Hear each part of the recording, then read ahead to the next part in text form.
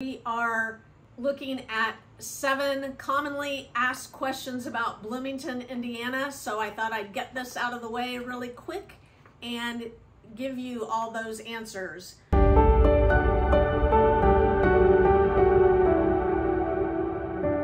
Hey, what's up? I'm Wendy Kohlmeier with the BTown Realty Team.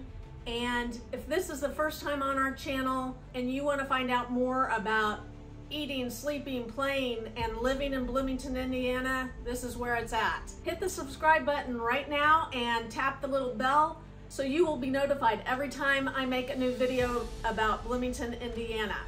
We have hundreds of people reaching out to us every week about moving to Bloomington, and we absolutely love it. So if you are making a move to Bloomington or moving across town, give us a call. We've got your back when it comes to living in Bloomington, Indiana. The first question is, where is Bloomington, Indiana? Good question. It's in the middle of a cornfield. No, I'm kidding. Bloomington, Indiana is located 50 miles south of Indianapolis, Indiana, and is sometimes considered the gateway to the south. So it's in the southern part of the state. Question 2. What's in Bloomington, Indiana? Well, Bloomington is home to Indiana University, which has kind of shaped the town. It boasts a lively cultural scene, diverse dining options, beautiful parks, and a strong sense of community. It also borders Hoosier National Forest, so there is a lot to do if you're an outdoor enthusiast as far as hiking and biking and boating and being in the outdoors. What's Bloomington, Indiana known for? Well, of course, it's known for Indiana University, which is a prestigious institution with a strong academic reputation. Also known for its arts and music scene. We have a lot going on here, and the city is kind of a hub for art, music, theater, dance, and we have numerous galleries, music venues, and performances. There's also the Bloomington Community Farmers Market, which is a weekly thing from the spring to late fall. It's on Saturdays downtown, and it is something you do not want to miss. Like I said before, Bloomington is known for its natural beauty and is a tree city and surrounded by Hoosier National Forest. So there is always something to do here for the outdoor enthusiast. Question 4, what's the weather in Bloomington, Indiana? Well, Bloomington can be very cold in the winter with snow, and very hot in the summer and very humid. The winters are usually pretty gray with snow. Moving into the spring sometimes doesn't feel like spring here because there's a lot of rain, and it takes a while for that to pass. So and the summers heat up pretty quickly. This summer we've been pretty fortunate. It hasn't been too hot and humid, but it does tend to get that way. We rarely see 100 degrees, but sometimes we do. And the humidity does make it hotter, but it's not as hot as the southern states, so that's something to keep in mind. Fall is another story. Fall is absolutely beautiful here. It's my favorite season in Indiana because the leaves, with all the rain we've had this year, the leaves are going to be magnificent. So we do experience 4 seasons in Bloomington. Question 5, what's the population of Bloomington and what's the student population?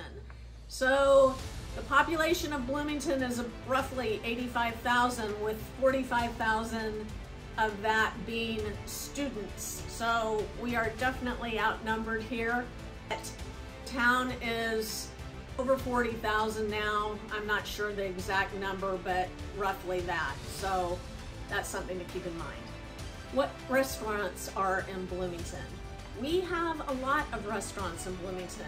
Last count was over 100 in just the downtown area.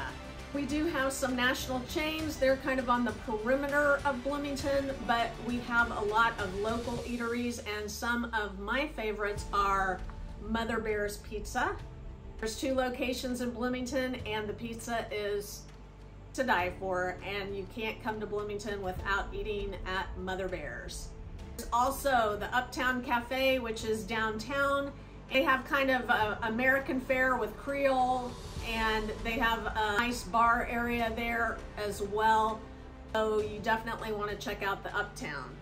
Also, Upland Brewery, which is on the north end of town, and they have their own beers that are sold nationwide now. They have a nice menu and you can eat outside there. They have a bar, obviously, and sell all their own brews there. But they do have some noteworthy vegan dishes, which is my favorite. So you definitely want to check out Upland Brewing. Another favorite place is Nick's English Hut, which has been around since forever. It was around when I was a little girl, so that's been a really long time, and they have the best strombolis in town. You definitely want to get a stromboli if you visit Nick's. It is a big IU hangout, and if you go watch a game there, you will truly get in the IU spirit of things. So those are just a few restaurants, and there's many more. I will do a video about restaurants soon. So there's that. And question 7, what is Bloomington famous for?